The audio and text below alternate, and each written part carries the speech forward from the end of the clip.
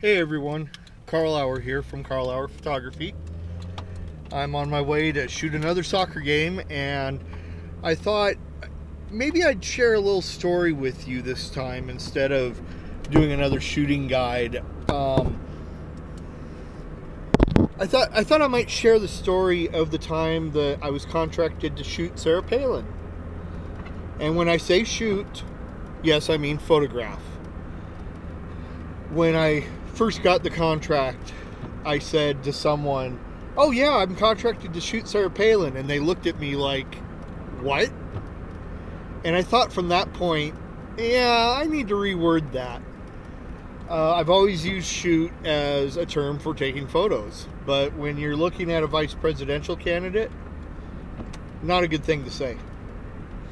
So anyway, I lived in Alaska when I was younger, from 1975 until 1984, and then I spent time in Seattle, and that's where I started photography. In 2003, I moved back to Alaska, and you'll have to check out the main channel, Carl Auer YouTube channel, which the link will be below, for more details on that in an upcoming video. But while I was in Alaska, I did a lot of different photography. I shot a lot of sports, but besides sports, I went out. I was shooting wildlife, I was shooting some landscapes, but I shot a lot of politicians. Every couple of years there was a Memorial Day ceremony at the National Cemetery at Fort Richardson on J-Bear. And one year that I went to photograph that, Sarah Palin was governor of Alaska, and I took photos of her speaking, giving her governor's address and the like. Her daughter Bristol was with her, and I got some photographs of Bristol too. One year I was shooting the Iditarod, and Sarah Palin was there along with former mayor and Senator Mark Bagage and current Senator Lisa Murkowski, and they were cutting a ribbon to start the Iditarod, open the trail. I also substituted for the team photographer for the Alaska Wild, a now defunct intense football league indoor football team. And Palin was there when she was governor to flip the coin, do the coin toss at the start of the game. So I had these photos in a gallery set aside. They were up on Photo Shelter, another video coming soon. And when John McCain tapped Palin to be his vice presidential candidate, European Press Association, EPA, contacted me and said, "Are you available to photograph Sarah Palin on Election Day?" And I said, "Yeah." We worked out a half-day rate. I won't go into rates because this was so long ago, and the rate then compared to a rate today, half-day, day, whatever, are different. It's more today than it was then, but back then I will say the day rate or the half day rate that we agreed on was really nice. It was definitely high, more than I thought I would get back then. But anyway, I said yeah, and they said, "Now we understand that." I mean, it was less than a week till the election, and they said, "We understand you're probably not going to get in to where Palin's voting, but I mean, if there's a chance you can get photos of her, great. If you can get photos of people, Palin supporters campaigning around the town on election day, that would be great. But just do what you can." I said, "Okay." So election day came along, and I got up way early. I lived in Eagle River, which is about 25 miles out of Anchorage, and depending on where you live, it's about 10 or 15 to 20 miles to Wasilla. And I went to downtown Wasilla to City Hall, and that's where Palin was set to vote. And there was a media corral in a parking lot in a vacant lot across the street from the City Hall, and Secret Service everywhere. So I got close to the building and I was looking in, and I was like, well, you know, I could get some photos of her coming in, but I couldn't see the voting booths at all. So I decided, you know, I'm going to go over to Secret Service. They have a little checkpoint, and see if they'll let me into the media corral.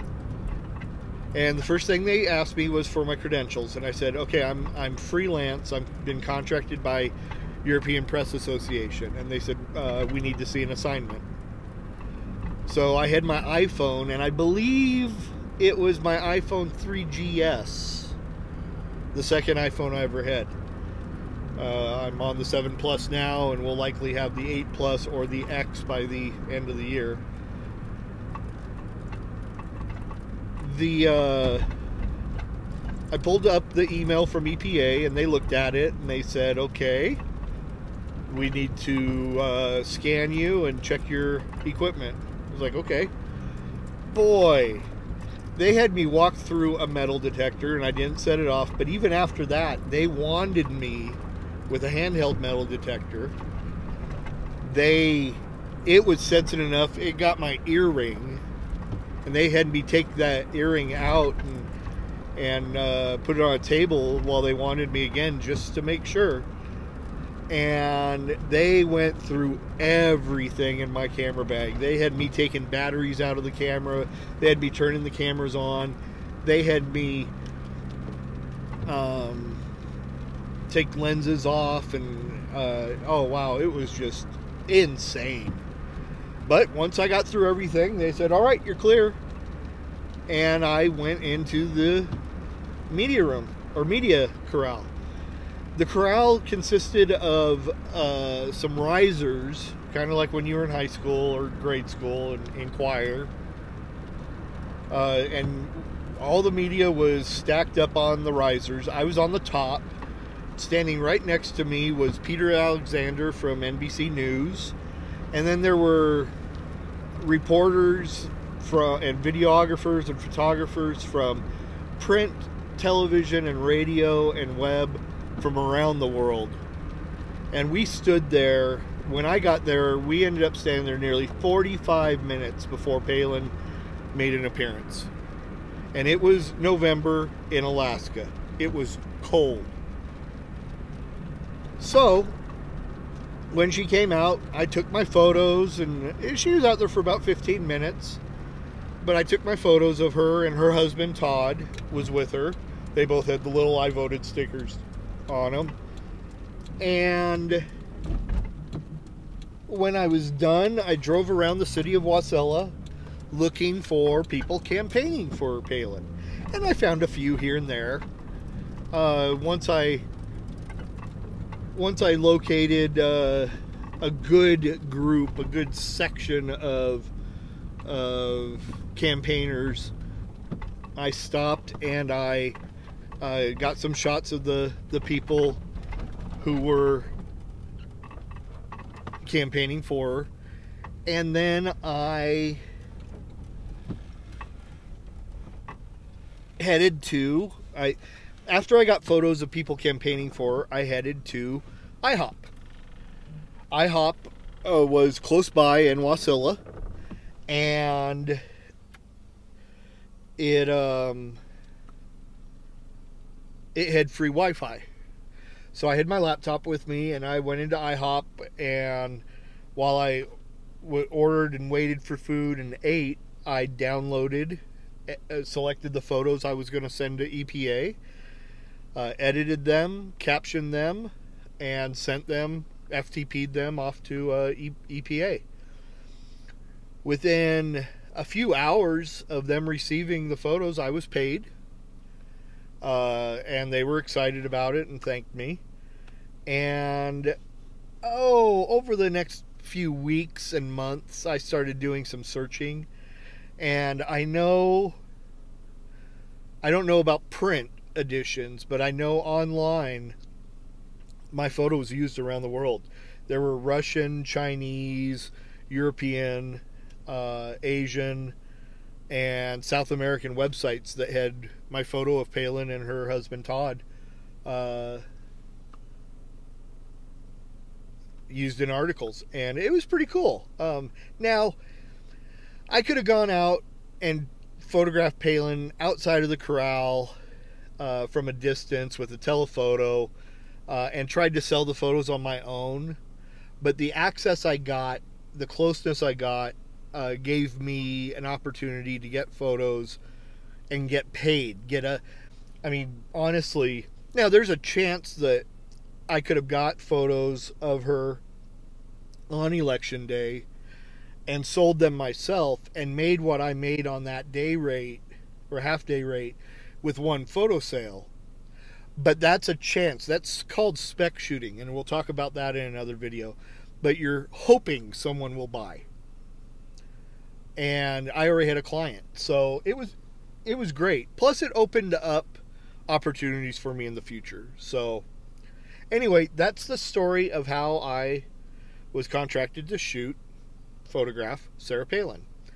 I hope you enjoyed the video. Hit the subscribe button down below if you haven't already. And then hit the little reminder bell, and then you'll know when a new video goes up. I'm trying to put a video up once a week. And it's going to be everything from shooting guides to reviews to stories like this to just a whole bunch of stuff photography related. Until next time, keep shooting.